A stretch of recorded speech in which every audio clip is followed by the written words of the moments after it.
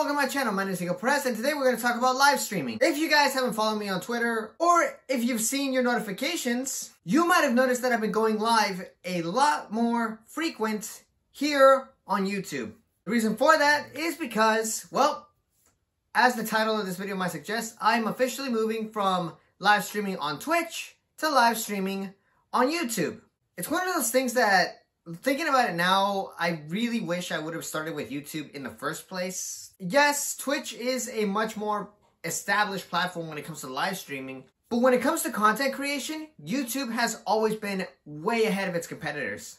And I interact a lot more with you guys here on YouTube than I do on Twitch. It was a pretty tough choice, especially since I really did enjoy live streaming on Twitch. But in my opinion, I feel like YouTube is definitely the better platform for myself, at least.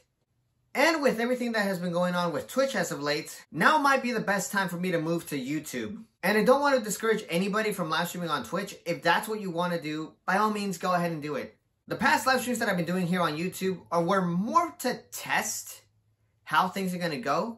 And I'm still trying to get used to live streaming on YouTube because the interface that it has, it's a little bit different than what I'm used to. But I'm excited. I highly recommend that you hit that subscribe button and turn on those post notifications so that you never miss not just an upload, but also whenever I go live. I just want to make a quick video announcing that I'm going to be officially switching from Twitch to YouTube. That's going to be it for me today, and, well, like always, I'll see you next time.